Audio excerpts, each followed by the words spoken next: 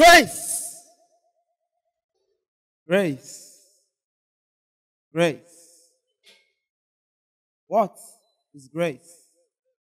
It can be defined as a merited consideration, a state of divine satisfaction. Grace is like going to the top of a building without stairs, elevator, or ladder, or flying to the skies to commune with the stars without a feather. Grace is the wind that blows off every disgrace and is the reason for hope in every season. Grace is the stability in the midst of the storm, that extraordinary flair to what has been numb. Grace is an emancipation from a land of condemnation, a justification from obscure oppression. Grace is like an ocean so deep you can't fathom its base, or like a woman so beautiful you can't but stare at her face. Grace relieves the pain that has laid on the sands of time, wiping off the confusion and sadness. Grace, even when it seems as though you have become broken again, it becomes your legal binding, assuring you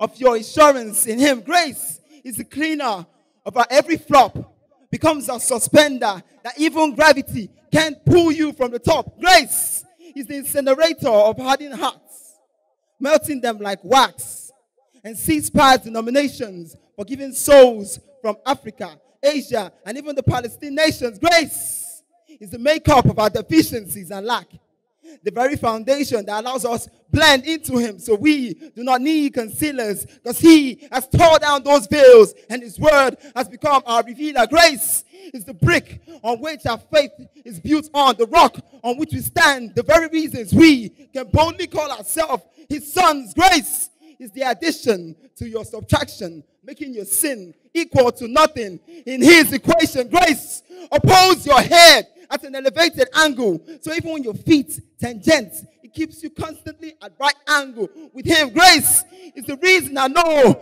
that my name is in the book of life. And so when I stand on that line on the last day, the words of the Master will be, "Thou faithful servant, well done." Grace makes beauty of His gospel. And so I constantly paint them on the hearts of men as the artistic apostle that He has made me. Grace is coming into Christ, believing in your heart and confessing with your mouth that Jesus Christ is Lord and Savior over your life. That, brothers and sisters, is grace.